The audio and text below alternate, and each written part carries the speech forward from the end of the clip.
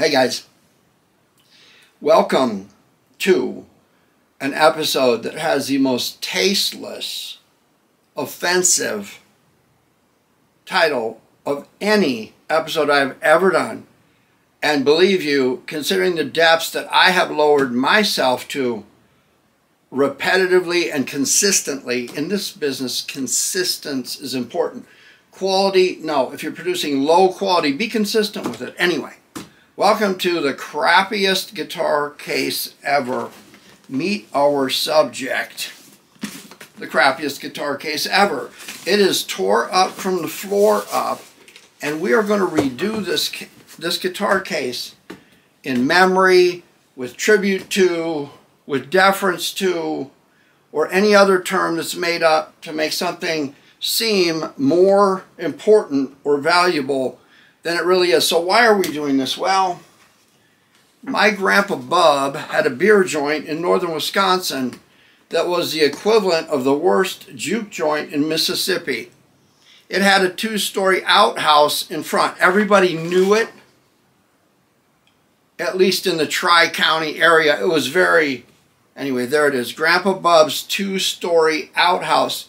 This is going to be the theme for this crappiest guitar case ever. So, without further delay, because sometimes when restrooms or outhouses come into the picture, people are hurrying and running. So, let's waddle on over to the bench and get the covering of this guitar case tore off without delay. I will see you at the bench. Okay guys, we're set up on the bench the best we can. Let's start off with a before, and then we'll show you the after later. So, before. So, before we get into doing any work on this thing, let's take a look at what we've got. This is actually a pretty good case. It is not chipboard, but it is stapled. You can see there are staples here. And it's plywood. The coating is coming off. The covering is coming off. You can see pretty easily. Let's flip this over and see what we've got. Okay, the hinges are pretty good. One of the, the latches are pretty good. This hinge on the back here is coming undone off the body. That's okay, we can fix that. But as we kick this thing open, ooh, we've got this wonderful ochre. Isn't that the color, ochre? It has a spot to keep everything in, as most guitar cases do, and you can tell from these lines up here. Let's move this over here. This has actually held a guitar here. Again, this hinge is coming off, but other than that, this thing's in pretty good shape. So, I don't want to just tear this off and have the adhesive come loose. So we are going to use a heat gun and a scraper. Yeah, you can see that there's an adhesive here on the top. We're going to strip all of this down, and the only thing that we are not going to take off is there's this piece right here, this part right here at the edge that's bound. We're going to leave that one alone, but all of the rest of the stuff, including the sides, bottom, and top, are going to come off. Okay, so before we get rolling here, a couple things. I want to take a razor knife, and wherever this is still attached to this part that's stitched, this part of the cover here, you see this? We don't want to take that off, but anywhere it's attached to here, we want to score this very carefully, putting pressure like so. So when we do heat this up, it's going to come up cleanly and not take any of this with it. So we'll score this a couple of times like this. You just hold it like this, using this as a spacer. It's kind of like similar to scraping binding. You just keep that there without cutting your finger off. But we're going to score it like that. Next thing, these heat guns have a setting. We don't want to put it on maximum and burn everything up. When you're dealing with wood or some kind of covering, you don't know how it's going to set it on fire. You can always turn it up if you need to, but once it's on fire, turning this down will not put the fire out. So we're simply going to go along, heat this up. I'm going to shut the volume down to do that. But you can see wherever there is adhesive holding the thing, we're going to heat this up and then get this where it's ready to pop everything off. We want this to be very smooth because the finish we're going to put on this, albeit crappy, is going to be very interesting.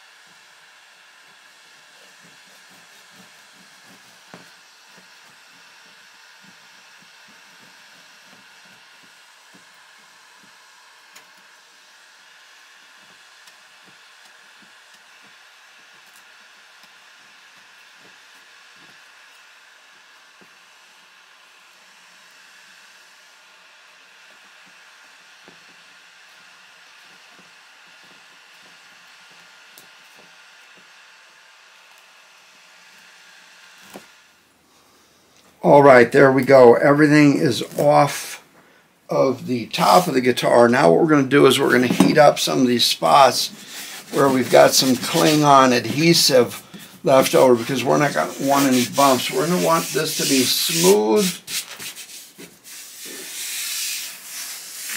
where we don't want our hand bouncing all over the place when we touch this fine piece of merchandise.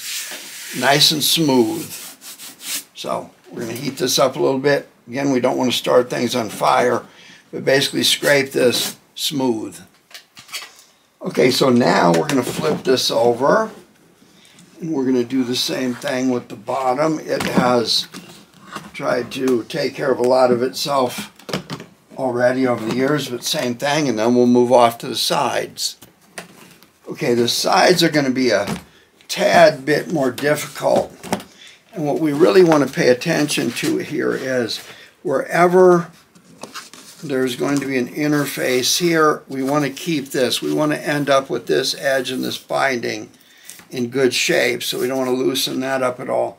But wherever, since we're going to take the stuff around here, and since these are riveted on, short of using a drill and popping those loose and remounting them, wherever there is a hinge piece or a handle piece, we're going to want to score these ahead of time. So when it comes time to remove this pleather or whatever it is, we're not going to tear anything or mess up things. So we're not going to cut ourselves, but we're going to score around each one of these things. You want to remember now that the sides is where there's going to be quite a bit of adhesive. You can predict that you're going to encounter a lot of adhesive wherever the covering has to stick to a curve in the guitar. So we'll just go along and very patiently remove this stuff and pull the heat gun in wherever we run across any resistance. All right, there we go. Top, bottom, sides, all denuded of this pleatherish naugahyde, whatever you want to call it, from whenever it was. So what do we do with this? I told you before we started, and now you're wondering after how everything came off here, what are we going to do to keep our promise to make this as crappy as Grandpa Bub's two-story outhouse? Well, guess what? With a little help from my friend Earl Lube Paste and a chip brush, and only here, people, only here, a copy of, that's right, The Vanishing American Outhouse, The Vanishing American Outhouse by Ronald S. Barlow, a stalwart in American literature. We have this book here, and unfortunately for everyone else, but fortunately for me, and that loud truck that's going by, again, wealth in Acton is the mufflers or lack thereof on your truck, compounded by its height off the ground, gives you wealth. Anyway, this poor book has been damaged somehow where its contents are loose. But this book is about the outhouse, how to construct it, how to do whatever you need. There's good stuff, there's cartoon outhouses, there's everything. But I literally have pages and pages of outhouse plans and pictures. And yes, we are going to cover this guitar case with what used to be this book. But again, for the American Outhouse Protection League, or whoever you are, I want to assure you that no outhouse books were harmed in the filming of this process. So I'm going to get this done. We're going to cut these out little by little. We're going to be very careful not to leave any holes in the design. Notice important chick flick teal scissors. I'm just going to go around these fine photographs. Again, remember, there were no outhouse books harmed during the filming of this episode. I may want to keep this part up here to use as binding or something later. But man, I'm glad that I did really well in second grade. Notice these superior skizzers skills, rented lips, multitasking while doing something along the lines of fine art is very difficult. To the floor. Earl Lube. Been a while since I talked to you, Padma. Here we go.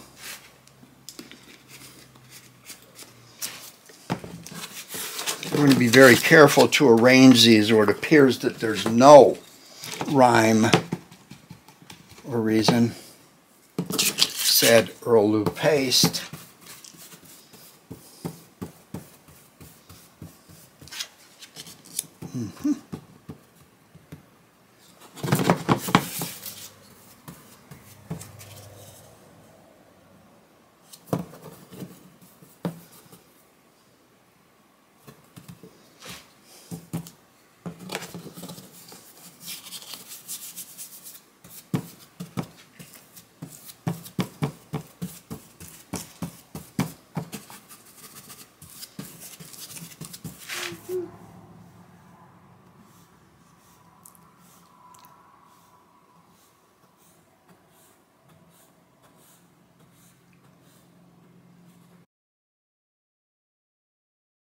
Okay guys, we're mid-project and I wanted to make sure that I catch up on the progress I've made. Anyway, we've got top and bottom covered with graphics. We're going along the edge now and uniformly trimming everything to get a nice uniform edge like so, using these wonderful, inexpensive little razor knives. Once that is done, we are going to take our hide glue heater here and this fine ribbon I got from a craft store. And we're going to make sure that edge is really nice. I do have a problem. I do not have enough of the appropriate size and scale outhouse pictures to put along the side of the guitar. And that is quite a dilemma in and of itself. So, keeping with the theme, keeping with the brilliance, I have decided that I'm actually, once I get all of this done and the hinges and everything in order, and understanding that this, even though it's crappy, will hold some of the finest guitars in the world, or at least in my mind they are, we need to make sure that softness and velvety smoothness, that theme is kept. So I'm going to cover the sides with toilet paper. See, it keeps the theme. But remembering that it needs to be soft and delicate. We're going to use not only toilet paper, but quilted toilet paper. Okay, I'm going to get to work. I'm going to show you little clips so you can see how to do this yourself. Not this, the guitar case. Next, after going around and making sure we uniformly trim off things. See, I'm basically doing this like I would binding. Place your thumb and finger in a spot where you're basically acting as a guide, where you get a uniform cut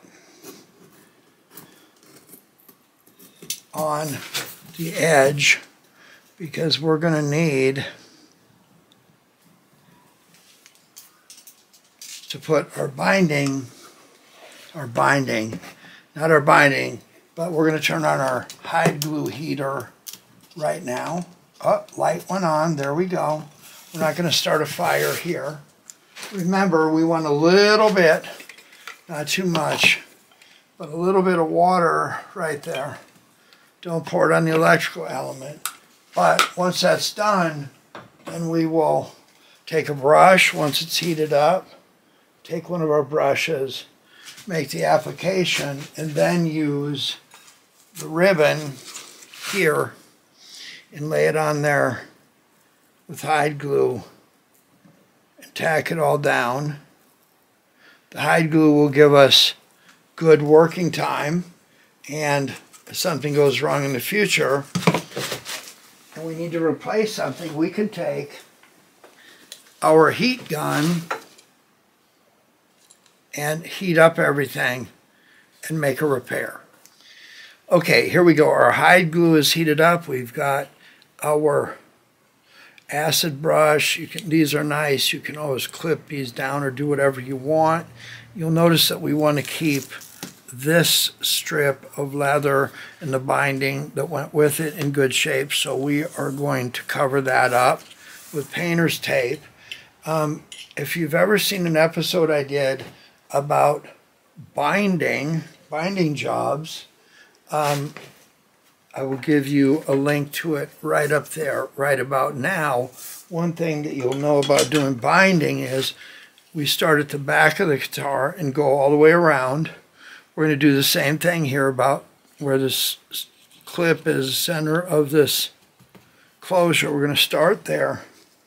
I've got some binding tape, low-tack binding tape, that once we put the ribbon on, we can do this to hold it in place like that, and then it'll come right off. While we're doing this, if there's anything at these spots where everything came together there's a little bit of loose right there, we can just take our hide glue and put a dab of it there and take care of that while we're going along. But I want to remember that sometimes this hide glue will build a skin up on top and it cools off. Anyway, we're going to take our brush, we're going to come along and get this on here. We want to make sure that we don't get it too far up here, like so. Just put it there like that. And then we're going to start in the center here and just lay our binding or our binding our ribbon along here, like so. And as we need to, we'll go along, just tape it down like that. Okay, next move is we have run out of sufficient graphics to cover the sides of the guitar uniformly, the guitar case, excuse me. I'm thinking actually about thick arch tops that the sides may be a good application. But look, running out of paper in relation to bathroom things, that's nothing new. It's happening nearly everyone. But, so what we're going to do is we're going to start here. And it's just like laying flooring when you're using toilet paper for things other than, well, you know, this is a family channel. We want the separation line to be offset so they don't all line up. And we are basically going to lay out strips of toilet paper like so. And we are going to use the appropriate material given the topic at hand, Earl Lube paste, and put this all around. Now, when we get to a spot where there is a latch or something protruding, usually don't want to use toilet paper on anything that's protruding until the protuberance has been removed. But I don't know if you can see here, we are just going to simply cut the paper and notch it out wherever needed, like so, and make it fit. This is a custom job. We're sparing no expense. I have put on 3 coats of the finest tissue paper in my world, and I have put this in place with Earl Lube paste. Earl Lube paste, that's right. Now, when you're doing this kind of thing, you have to pay attention to what you're going to put over the top of this to solidify it. You don't want this to be all loose like this. So what you're really looking for is, we're going to put another coat of this on, and we're going to let it dry for 2 or 3 days. So what we're looking for is a consistency of tissue paper that you would find laying on the ground for a week at an RV dump site. Y'all know what I'm talking about, right? Anyway, once that's done, we are going to coat this with a color, because what we're after here is the texture. So we're going to use a color that complements this fine ribbon work. Do you see that? We put the ribbon on. And I think we're going to use a color that complements that, like this color that I'm going to call Gray Water Gray. I'll catch up again in a little bit. Okay guys, this is about as dry as it's going to get. So before we put the coating on it, we want to do 2 things. We want to take a rough sandpaper block and go along and knock down anything that's hanging up here everywhere, where it doesn't get hung up on something later and tear off, so nice and smooth. And then we want to take some painter's tape and mask off anything that we don't want to be gray water gray.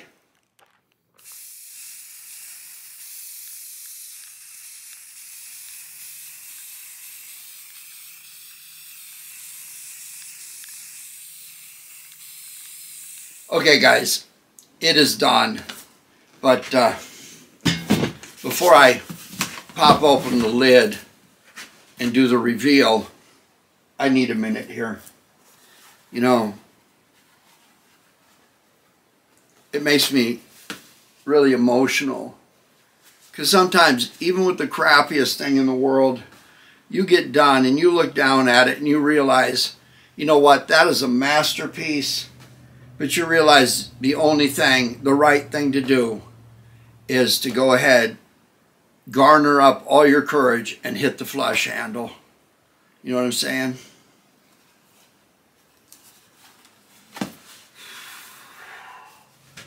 All right, I think I'm all right now. But, you know, I want to dedicate this episode to Mr. Whipple. Remember Mr. Whipple? Yeah, Mr. Whipple, this is for you. I'm over here squeezing the Charmin just, or whatever it is, just for you. I remember you as a kid. I remember something you used to say that I never really understood when you guys came out with lemon-scented toilet paper. I never understood that right now. I mean, I just, you know, once that I actually covered this in toilet paper and I smelled it, it reminded me, I got it, why someone would say, hey, honey, come and smell my lemony fresh, yeah, guitar case. Let's throw this up on the bench and have a look. Toilet paper roll, please. Let's do the reveal. Okay, you remember what it looked like before. It sure looks better after, doesn't it? Oh, and before I forget, in the category of Best Support Roll, an episode about toilet-related guitar cases goes to, that's right, the StewMac Guitar Workstation. Yes. Okay, let's open this up. Chick Flick Teal Pointer, would you do the honors? There you go. Now, I know that there's virtually nothing worse than stray pieces of toilet paper that show up unexpectedly at the wrong time. But that said, I want you to notice that we have fixed the hinges. We have put on a Chick Flick Teal strap so the case doesn't overextend. We have fixed the area that you keep all your scrapparatus, and this is one of the finest uses of the color ochre I have ever seen.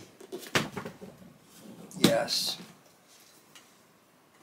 The front end, oh, is impressive, but looking at the back end, especially when it comes to toilet paper, that's what really matters.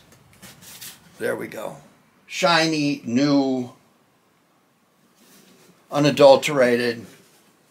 It's everything you never thought to ask for.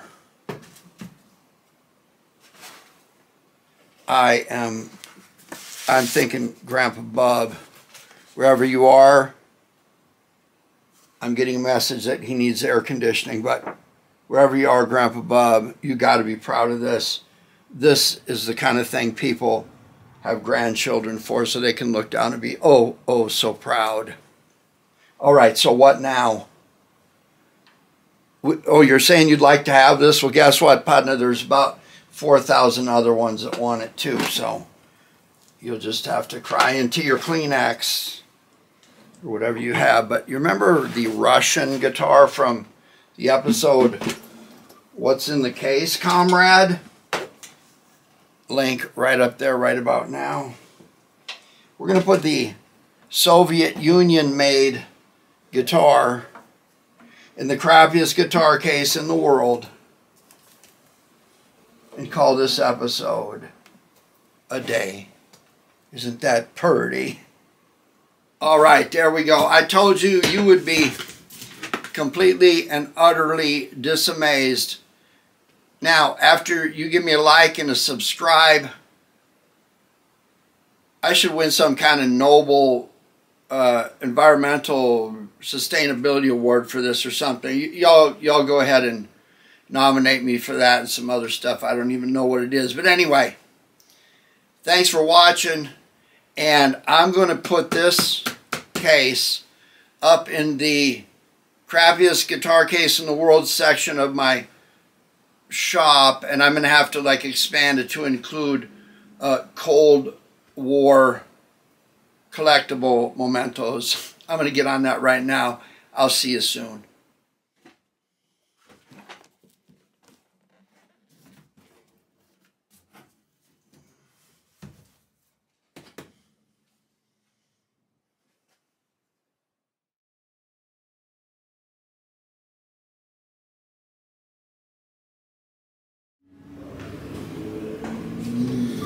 So there you go. There's the Grandpa's two-story outhouse. And a fine collection of outhouses laminated into the top of the toilet paper applique sides. John's gonna love this. He's gonna think it's extra special. It's gonna be it'll be the selling point for some things. How much is that case, someone's gonna say? We'll go, well, that one's not for sale. That one's special, and they'll want it more. Oh boy. That's very cool. Thanks for this beautiful display, Kim. We'll make good use of it.